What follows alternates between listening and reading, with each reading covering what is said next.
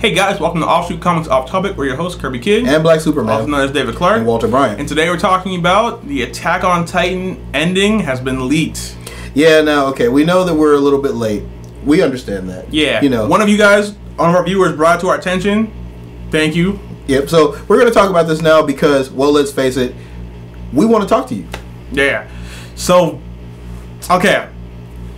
The ending, Yeah, I mean, okay, well, first off, Dr. Moto, the guy who created Titans, we've never seen him yet. So, I mean, it's kind of hard to be upset about something or feel anything about it when you don't actually know the character who supposedly is the most important character here. He might have been. We have an idea as to who it might be. So, I mean, since the whole ending's being rewritten anyway, we'll just tell them. We thought it was the Monkey Titan. Yeah, we figure it's the Monkey Titan. Because, you know, remember when the Monkey Titan catches one of the Survey Corps and he takes a look at the 3D gear and he's like, yeah, this is pretty cool. Look at what they came up with. And he smashes it. Yeah. You know, that's something that a doctor would do. Yeah, I think it's interesting. Or the fact that he can speak full sentences. And a lot of times when people in fiction, you know, mess with evolution and powers and whatnot, for some reason, being a monkey is always like the highest form because it's like evolution. You mean like Gorilla Grodd? Basically, like he's like Gorilla Grodd, except he started out as human. And he's, you know, humongous. Yeah. Like Gorilla Grodd is, well, he's humongous compared to us, but compared to Titans, he would, you know, not. He probably gave himself the best powers and just gave everybody else like one power. But what it was is that he hated people who were religious, and he sent the Titans out to basically destroy everybody and just gave his followers Titan shifter powers. Which means, does that mean Annie and Bertholdt and Reiner are like stupid old? It could, but no, it seems like Annie was born not too long ago. I mean, in the flashback, she didn't seem to be that old. And she was wearing a sweatshirt. I don't think they had him back then. They shouldn't leave him now either, though. Yeah, they really shouldn't. I mean, but then again, it doesn't look like they have any kind of technology at all except for 3D gear. So, which is pretty advanced. We can't do that today. We might be able to. We can build a Gundam. So, I mean, you know, 3D gear. Now, finding somebody brave enough to use it, that'd be something completely different. Just find. I'm sure there's somebody out there. Oh yeah, there's a SEAL out there somewhere who would use it. Yeah. Or is currently using it right now watching this video. But, so, yeah, and then, which opens up, I mean, the ending opens up a lot of different possibilities. Bertholdt and Reiner and Annie may not have been necessarily bad guys, even though Annie was told to hate humans, which that's kind of what because they kind of seem to be in the middle on that, you know. But it explains some things. For example, the followers apparently formed the giant circles that made the walls, and they made, that barrier so they could wait out humanity. But then it builds the question as to how did humans get in there and why are they there? Right, and also, from what we could tell, it didn't mention Armin or any of the other characters like Potato Girl, Sasha. But because they've been taking it down wherever it's popped up on the internet, so we're only getting like small recaps. Yeah, basically people who have read it and they're just writing out what they remember. Right. So then like. The important details are what happens to Eren, what happens to Mikasa. Eren's dad. He did. Yeah. He was killed for helping humanity. He made his own version of the serum, right? Yeah, and then he made an antivirus. Which, first of all, like, why wouldn't you have like publicized, hey, we can make our own Titans, like, we need to do this now? Because why would you though? I mean, because look, you already saw what happened to Eren once they saw that he could turn into a Titan. No. I mean, before that, once he got the serum, if he had made it public, if they knew there was a way that they could turn into Titans, him being a Titan later on wouldn't have been as weird. The Wall worshippers would have blasted him. Nah. Well, okay. Eren's dad might have still. Well, actually, no. He would have been protected by the by Survey Corps.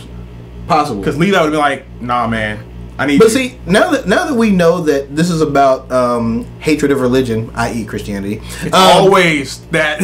If you pay attention now, there's kind of an undertone of hatred of religion all the way through it anyway. Yeah, with the Wall. I mean, they kind of make fun of the wall worshippers. I have to admit, I think it was episode 25. We both laughed when they were praying, like, "Let the God of the Walls protect us." Oh God! They got crushed by Annie. We laughed our butts off. I watched that scene 3 times. I actually was at work doing something, and I was on my break, and then when I saw that scene, I immediately texted him and said, "This was the funniest thing I've ever seen." It was funny. It was funny. I mean, yeah. But it seems like from his interviews and from the show, he seems to really hate religion and bullies, which is what he sees Titans as. So obviously they're rewriting it, which is a good thing because, well, he was rewriting because of this. I don't really know why it was leaked. I know someone got fired. But he was also rewriting it, you were telling me, because... Yeah, I read an interview with him, and he said that there's been so much love for this series that he's decided that he can't end it the way he was going to, because he was going to end it really badly. Like, the entire world was going to come to an end, Eren was going to die, people were going to be... It was going to suck for humanity. Humanity was going to lose, Titans were going to be left, and he decided that it's going to have a more hopeful ending now because everyone loves this series so much. Yeah, and the Survey Corps will always win. If Levi dies, people will stop watching the show. People will stop watching it immediately. Yeah, it's like with Walking Dead. You can't kill. If Daryl dies, I'm done. They got close. I personally, well, okay, I'm actually still kind of done with the show because Herschel. They killed Herschel. I mean, yes, he died because he was like, I'm now ready to die, but I took it off my DVR. I'm like, no, I'm done. AMC's The Walking Dead, done. Yeah, and I still actually haven't watched that episode yet because I can't bring myself to do it because Herschel. He had a samurai death though, dude. His hair was blowing in the wind, and just his hair. No one else. No one else had wind. It was amazing. But anyways, like, you know, Levi, he can't kill Levi. There's too much fandom around him. Yeah, you can't kill Levi. You can't kill Eren, obviously. You can't kill Mikasa. That's not going to work. Yeah, no. So Armin's got a following, and you've got apparently like a big thing in Titan community is Armin and Annie being together, which she would really need to be found out as a really good agent of humanity for that to work. Yeah, and Armin's kind of short. I mean, I'm just putting that out. Maybe she likes it like that. I mean, she likes him. She didn't kill him. Yeah, that's true. Now, speaking of short and tall, okay, we were talking about cosplayers earlier, right? Right. Okay, now I've seen a lot of girls running around in Attack on Titan cosplay, you know, wearing the Survey Corps. Okay, I need to see a Titan cosplay. Yes, and instead of getting like an outfit, just be naked and run around. Because that's what Titans are doing. Yeah, be authentic. Just handle that. So every female hot cosplayer out there, just do that, and then just one time. You can only do it for us if you want to. Yeah, yeah. I mean, it might be bad to go to a con like that. Yeah, so we just throwing it out there. Yeah, you know, saying. It was a little idea. Now, you were telling me that the writer for Gundam was that's going to be its own video because I have so many conflicted feelings about this. Basically, but we need to mention it though. Just so you know, our next video, which is going to be coming out right after this one, so just watch that one too. Yoshiyuki Tomino, the man who created his own genre, who made the phenomenon, the force of nature that is Gundam, came out a couple weeks ago saying that he does not like Attack on Titan. And I like Titan. You know, it's been a really awesome year, but Gundam is like right here. It's a part of my heart. Like, I have the Zeon flag above my bed. Okay, for some of you who might not actually understand what he just said, let me put it to you in American comic book terms. I love the Hulk. I love Superman. If DC said to love Superman, I had to give up the Hulk.